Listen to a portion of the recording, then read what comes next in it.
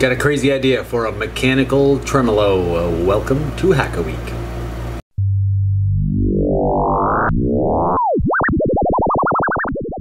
Inspired by my YouTube and podcast partner, Emily Velasco, I'm working on a mechanical tremolo that uses a potentiometer, slider potentiometer. We talked about this in a podcast a while back, and I decided I'm going to build it. So here we go.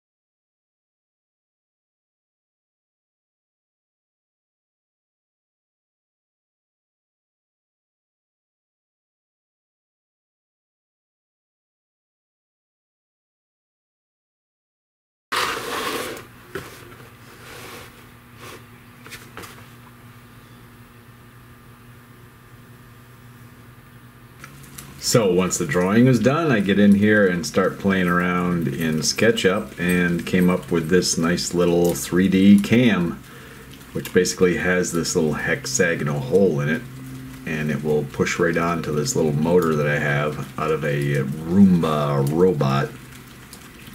So there's that. You can see kind of how it's set up.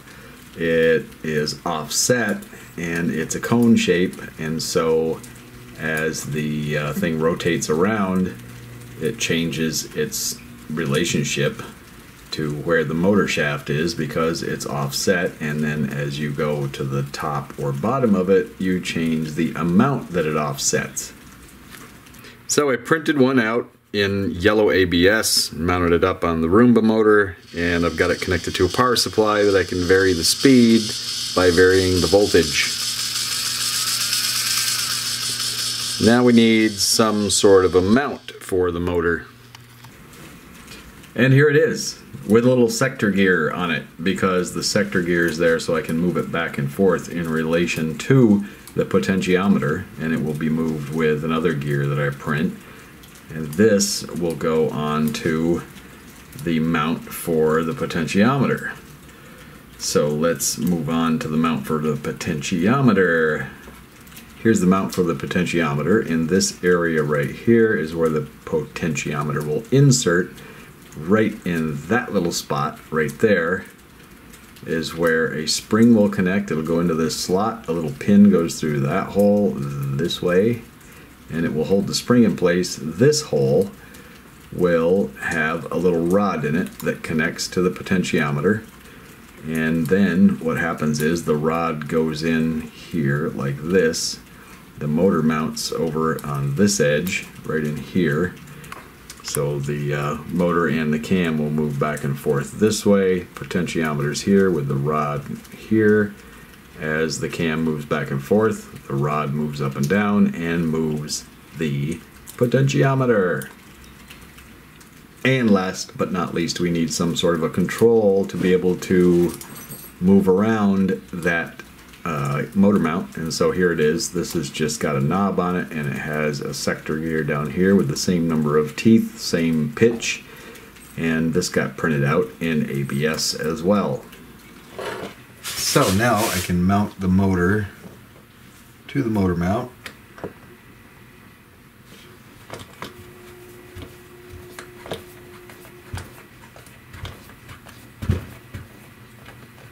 Like so. And there it is, all mounted up with the sector gear right here. Now we can put it onto the potentiometer stand. So this is the main structure that holds the potentiometer and the motor mount, which can slide on this. There's the potentiometer mounted in there. It popped right in really nice. I just need to pop it back out to solder up the wires later on.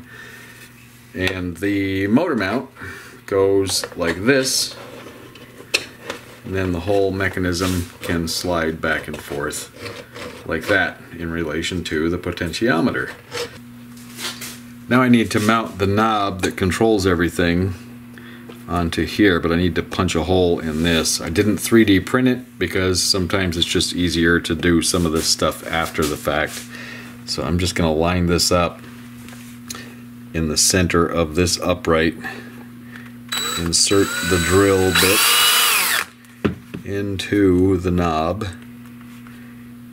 and hold it up there tight and drill.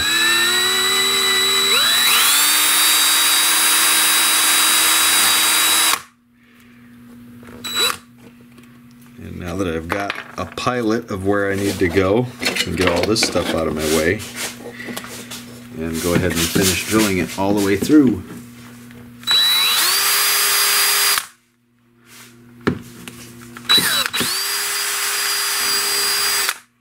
Okay, let's see.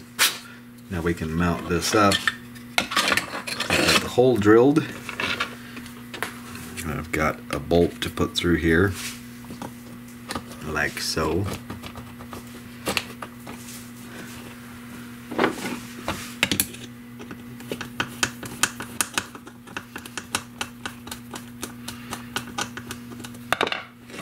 Just make sure that turns freely. Yes, it does. And then I have a lock nut to put on the other side, and I can just back that out of my way for now.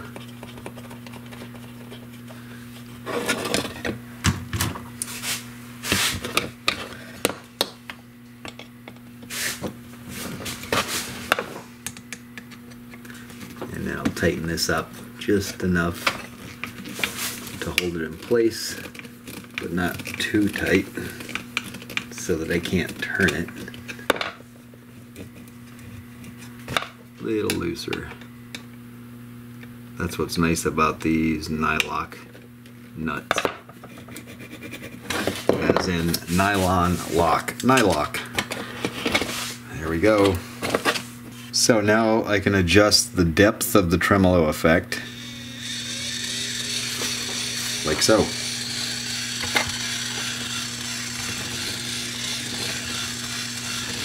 Great. All that's left now is to get the rod connected on here and the little spring that's going to hold this down that way. It needs to recover back that way every time. So here it is all together with the potentiometer in place. The 3D cam is there. It slides back and forth with the sector gear. Pretty nifty. And well, let me show you. It's got some issues. It's not perfect. Didn't expect it to be perfect. It's the first iteration. So this is going to have a spring on it. I'm going to simulate that with my finger. The first thing is the motor mount's a little too janky, wobbles around a lot, and the wire likes to hang a bit on the upstroke. And I know why.